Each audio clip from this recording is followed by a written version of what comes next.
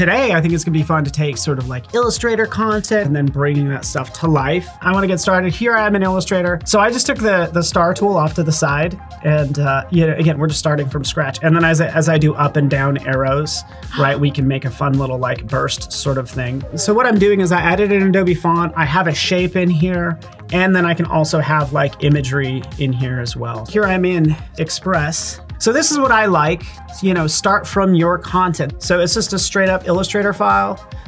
This could just as easily be a PDF, by the way, or a PSD. A lot of the shortcuts you use like in Illustrator and Photoshop are available in here. So if I hold down the Option key and I click and drag, just by holding down the Option key, that's gonna duplicate it. Isn't the C getting a little lost? Yeah, in the background. If I could just come over here. On the left-hand side, you see all the properties, including shadow.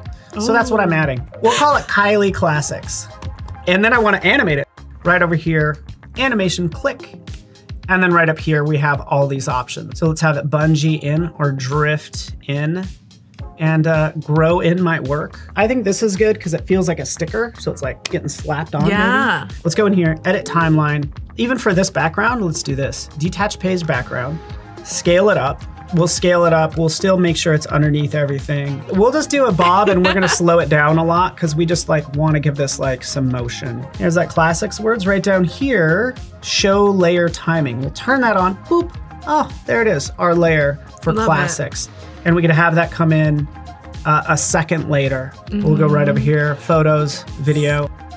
I'll just kind of jump in and grab one of these, drop it down here is all I'm doing. We don't see the book at all. Well, we want to see more of it sooner, so I'm doing a slip edit. I'll probably add a transition, click right here, add transition, add your text.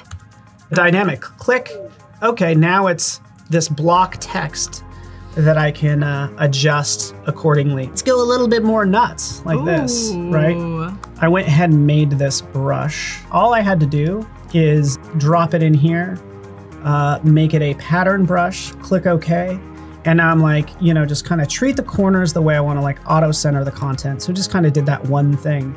And now I have a brush. I would start to conform the width. This is like the width profile.